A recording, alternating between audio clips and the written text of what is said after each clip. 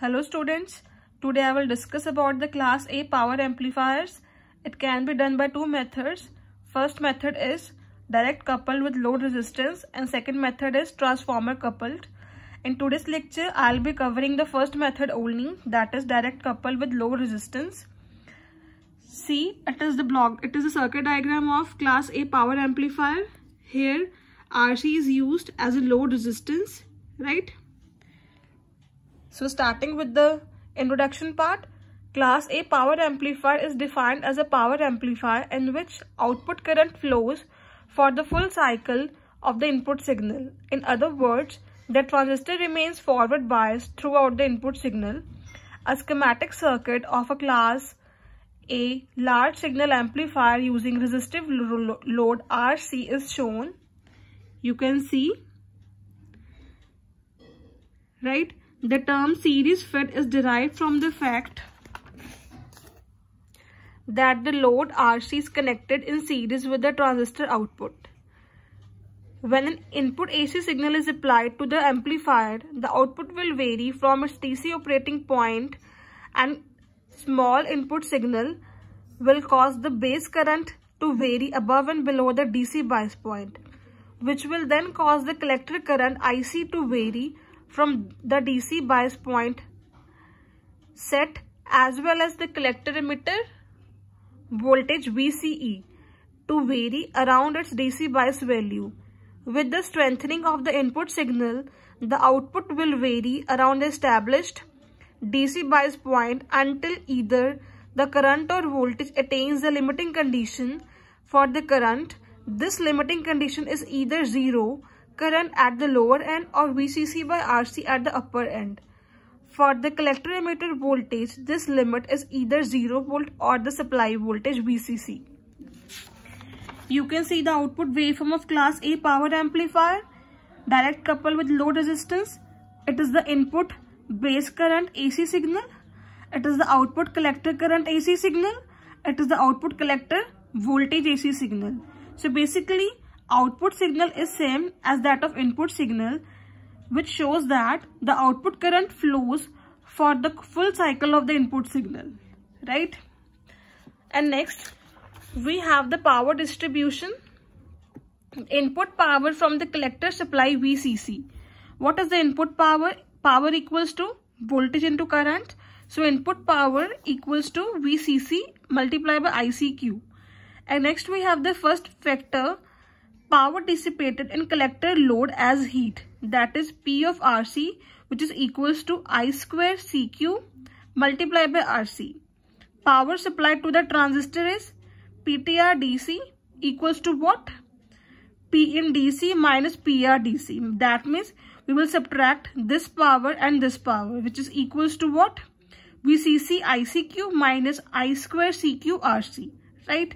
And next we have AC power developed across the load resistance constituting AC power output, that is P out AC, right, which is equals to what? I square RC, I square into RC, that is equals to IC VCE. And next we have the power dissipated. Power dissipation is done in the form of heat by the transistor itself. It is the simple formulas for the power: P in DC, PR DC, PTR DC and P out AC. These are the four formulas for the power distribution. You can see the power flow diagram of the transistor. P in DC is categorized in two forms, that is power lost in low resistance PRC DC and power delivered to the transistor, that is PTR DC. Then further having two types, AC power developed across load resistance RC and power lost in transistor itself, that is in collector region. It is the power flow diagram of the transistor. So in first point we have discussed about the power distribution. In it the four formulas are used, right? And next we have the collector efficiency. Collector efficiency is defined as the ratio of two factors, that is average AC power output upon average DC power input to the transistor, that is P out AC over PTR DC. Third factor is power efficiency. What is power efficiency?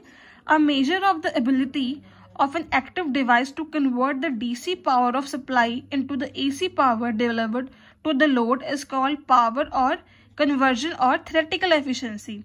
By the definition, efficiency is defined as the P out AC over P in DC, right? So we will put the values of P out AC and P in DC. On solving it, we got the equation in this form. Efficiency equals to what? IC max minus IC min multiplied by VCE max minus VCE min divided by 8 times VCC multiplied by ICQ. So it is all about the power efficiency, right?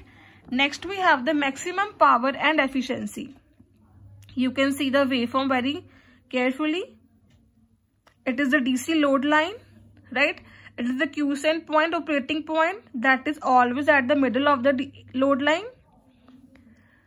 If the operating point Q is set at the midpoint of the maximum signal swing, the resulting maximum power condition may be achieved. For the circuit, this would be determined using maximum VCE, that is peak to peak equals to what? VCC, and maximum IC peak to peak means VCC by RC. Maximum VCE equals to what? VCE. Maximum VCE is what? VCC, and maximum IC is what? VCC by RC. These are the two factors, right? And what is the value of P out AC maximum? That is VCC square by 8 times of RC, and P in DC maximum, VCC square by 2 times RC. These are two values of P out AC and P in DC, maximum values of the P out and P input. And what is the maximum efficiency of an amplifier? That is class A power amplifier. It is equals to what? P out AC upon P in DC. By putting the values of P out AC and P in DC, we got that is 2 RC by 8 RC, that is approximately equals to 25%, which is showing that the efficiency part of the class A amplifier. This is the maximum percent efficiency of a series fed class A power amplifier. Since this maximum efficiency will occur only under ideal conditions and for the maximum AC signal swings, most series fed class A power amplifiers has power efficiencies much less than 25%. We can say that the class A power amplifier with direct coupled resistive load can supply only 1/2 the amount of AC power to the load that the transistor can dissipate, and the DC power input is 4 times the amount of AC signal power in the load. Class A power amplifier has some advantages, that is it is simple in construction, distortion-less output voltage. The drawbacks of class A power amplifiers are very low efficiency and large power dissipation in the power transistors. So it is all about the class A power amplifiers, direct coupled with low resistance. You can solve the derivation by yourself and learn all the equations of power distribution, collector efficiency, power efficiency, and maximum efficiency of an amplifier. Thank you.